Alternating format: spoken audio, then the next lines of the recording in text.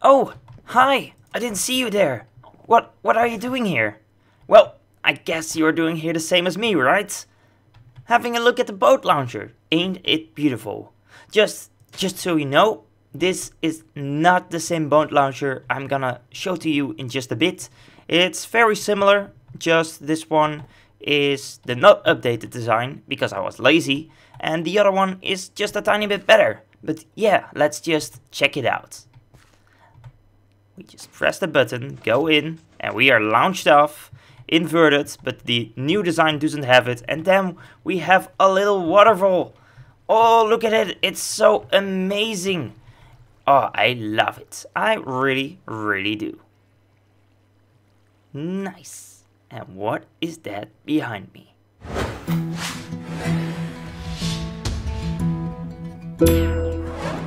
Good afternoon, ladies and gentlemen. It's me, GT, your host, and today we're doing another tutorial. And right here behind me, you can see the new boat launcher. And yeah, it's not the same as you saw before, but this one is actually a bit better. So, what makes this design so special from the one you have seen in the intro? Well, I'm gonna show it to you. Well, this design, first of all, it has a chest right over here near the spot, and it will fill up your dispenser with boats as much as you like. Also, this one is very much able to have a hopper line from some other point connect to the dispenser as well, which will make it able to drop off your boat somewhere else, and then the boat will go into your launcher again, which is located maybe just next to it, maybe a couple blocks away. What else do we've got? Well, we've got this double slime block launcher. And why are it two slime block? Well, you can of course use it like this, but due to boats acting very strange in Minecraft 1.11 as well as Minecraft 1.10, it might be just better to use two slime blocks. It gives a bit more fire success rate. It doesn't work all the time. With the two slime blocks I get a 95% chance of being launched off, and with just one slime block I have around 80%, so the two slime blocks definitely makes it better. So I do not recommend this when you do not have a backup plan for where you are going to be launched off from, because if you just be pushed forward but you are not launched and you fall straight down, I told you right here, be careful. So let's get on with the demonstration. So, and now for the demonstration. Let's get into the boat. We just stand on the pressure plate, we right click, look forward, and we be launched off. Now we can just go our own way into the water pool and go onto the elevator, which you will see in a future episode, and it's really nice. I just press the button and there I go. See it me flying. Did you expect that? Well, I did. And we just go out, go back around onto this place over here, and then we can just drop our boat off near the cactus. Cacti or cactus. I'm not really sure, but I really hope you liked this showcase, and let's get on to the tutorial. Alright, it's time for the tutorial. So are you ready? Because I want to show you what you're gonna need for this tutorial, and it is first of all right here in front of me. Because yeah, we are all gonna agree with me that you cannot make a boat launcher without some water. So I prepared a water body right here in front of us, which we can use of course. So let's have a look inside the chest. I prepared it so all the items you're gonna need are right in here.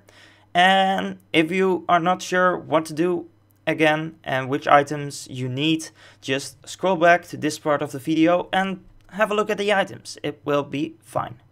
So first off, we want to grab ourselves the note block, the stone pressure plate, the orange wool blocks, the redstone, the dropper, the hoppers, the chest, the piston, the dispenser, and that's where we are going to start off with. So first off, well, we're gonna remove this back block right over here, and we're gonna replace it with a note block. Why a note block? It doesn't have to be a note block, it can be any immovable block you may like. Then I want to place this sticky piston right over there.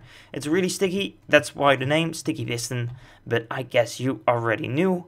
And let me grab ourselves a slime block. I guess I forgot to take it out of the chest, but 2 slime blocks are going right like this. Right now I can put these ones away and I can pull out the other items that we're gonna need. Like so. And now I can just remove that one because it's in the way.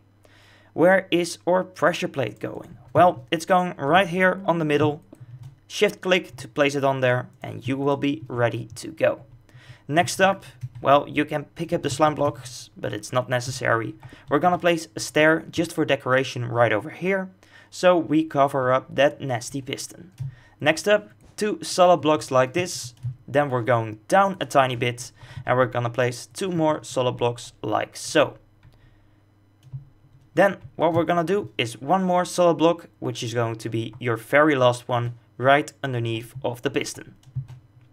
We're gonna place some redstone dust as well as a comparator right over here, a redstone torch, and then we're going over to the dispenser, because our dispenser is going to be placed under the water body. We're gonna make sure that it does not face that way, but I guess we need to go into the water a tiny bit. We're gonna make sure that it faces into the middle of the pool. It's 1 lower than the water body, but for this to work you also have to place a water block right in front of the dispenser, because if not, the boat will just be dropped out and not be dispensed like a real boat, just as an item. Next up, we're gonna place our dropper, and our dropper is going to be right over here facing upwards with a hopper on top. Then we're gonna place 2 more hoppers facing into the dispenser like so, and we're gonna place 1 chest, maybe a trap chest, it's all up to you, right over here, and then you are all ready to go. It might just be a little advice, which is not what I showed in the beginning, but it might work better if you place a water bucket right over there in front of the dispenser as well. And then, last thing to do, place some boats in the chest. So I really hope you liked today's tutorial, and if you did, well, be sure to follow up the next water-based tutorials, because they are gonna be awesome.